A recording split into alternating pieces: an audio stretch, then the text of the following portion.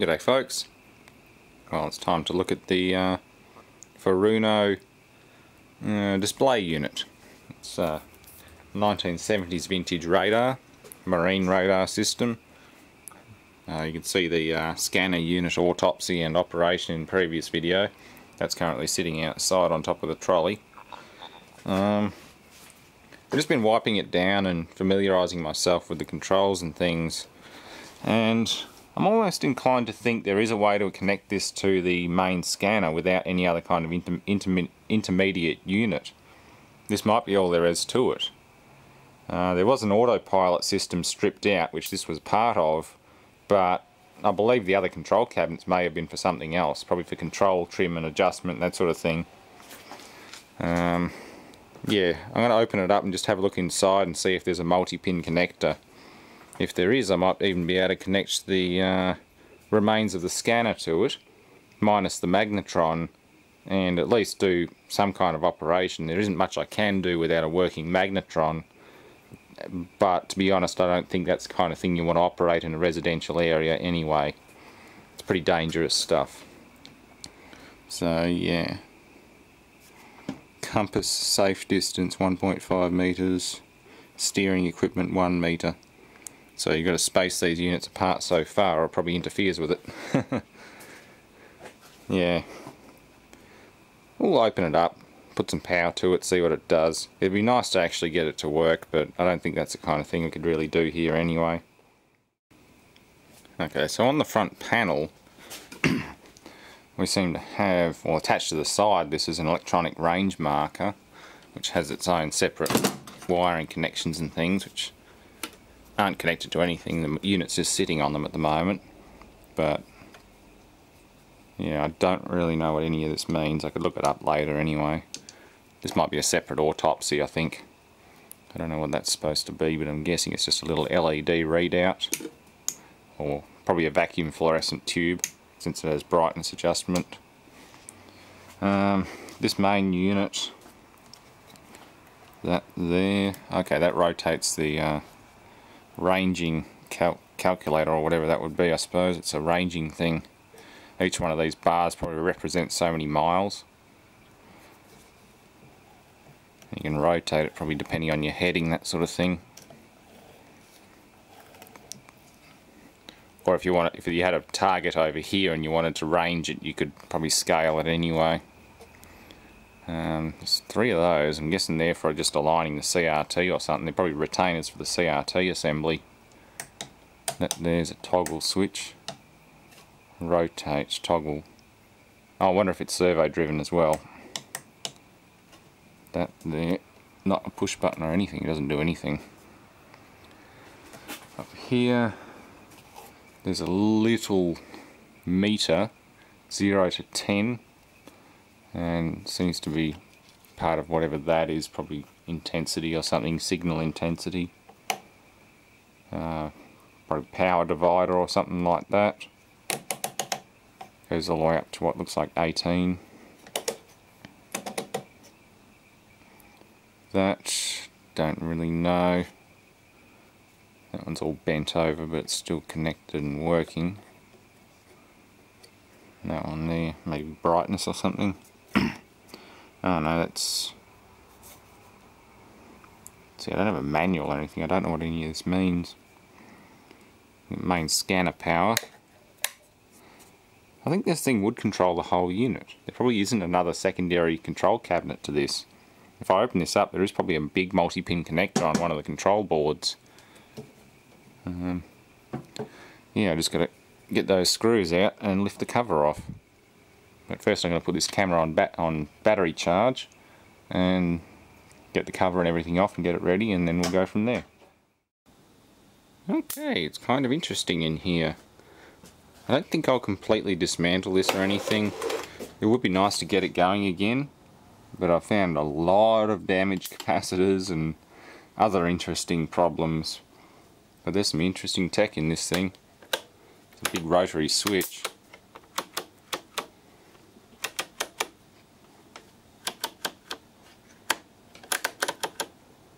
Kind of interesting.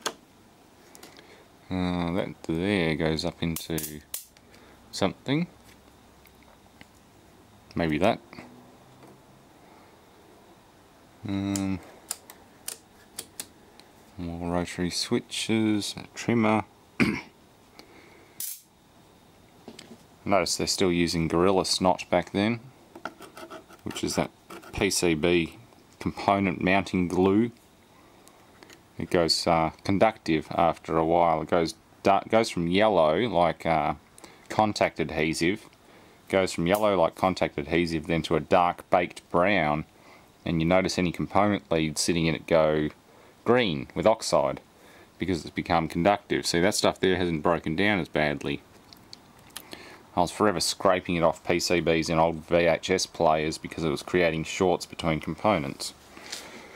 That capacitor is blowing its bottom bung out, so that's toast. It's a 10 microfarad 35 volt, not uncommon. I'd say most of the caps in this thing are toast. Got the CRT assembly with a rotating neck ring, or yoke part actually.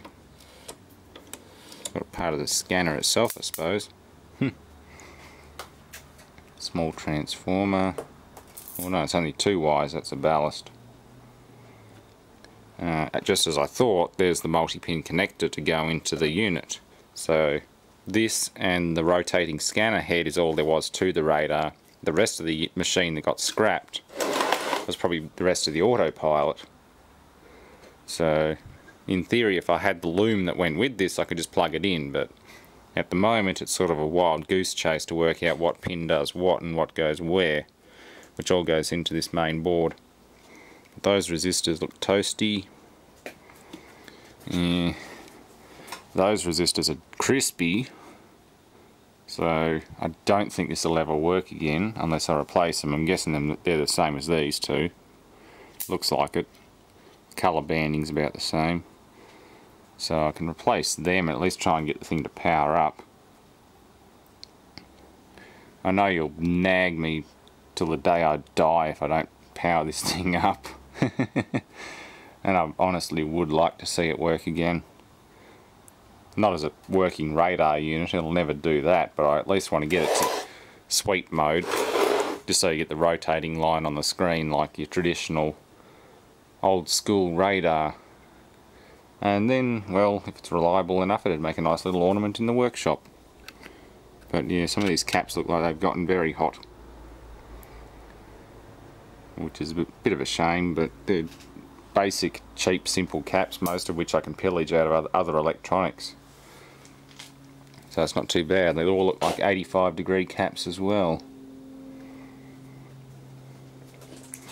But yeah, down here there's a main transformer for control, which is 100 volt, that sort of thing. Those two there look like main DC input. Where's the flyback? There's what looks like a tripler or something in there, a multiplier, but I can't see anything in the way of a actual flyback transformer in here. Unless it's part of the multiplier, but no, there's a lead going in, lead going out. That's not it. That's the drive motor for the rotator. The cover sort of wants to come off. It's probably buried right down underneath that CRT assembly. Oh yeah, it is too. Yeah, there is a flyback transformer, a very small one, and it feeds into this big voltage multiplier and then down to the anode on the tube, which must be underneath. So pretty straightforward. Sort of looks like a big oscilloscope inside, and lots of chunky old componentry. Yeah, it's alright, the plastic cap's gotten hot on that one. It looks like it's about to blow, but that can be deceiving when they put the plastic cover over the end. I shall investigate further another time. Meanwhile, you can enjoy this video. So there's a plug that goes to nowhere. There's a plug there. That's the coax from the input decoder. and that's the main connector to the scanner unit. So it's all there, I just need the loom, or to work out what pin does what, and hardwire it. So in theory I could just disable the magnetron transformer, reset everything as it was, and it should work, but we just won't get any radiation emission or return. But I would just like to get this thing working as a whole, and then worry about the rest of it. Anywho, hope you enjoy it, and thanks for watching. I guess I should test this out before I do anything else with it. I know it's got blown caps and resistors and things.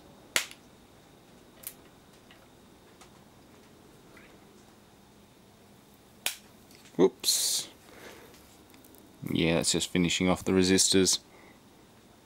70s vintage smoke. Well, once you let the magic smoke out of electronics, they don't work anymore, which is a shame. So I'm going to have to replace those resistors. The other two next to them look alright. I don't know what wattage they'd be. They'd be fairly high wattage if they're that chunky, but I think these days you replace them with ceramics. Not sure. Oh well, at least we know magic smoke's going to come out. And I definitely know it's a 24 volt system, because the taps on that transformer clearly say it. One of them is 0, the white one, the other one's 24 volts. So yeah, mains goes straight into 24 volt DC, and the rest of it's, well, coming out of that big transformer block. Oh, it was worth a try.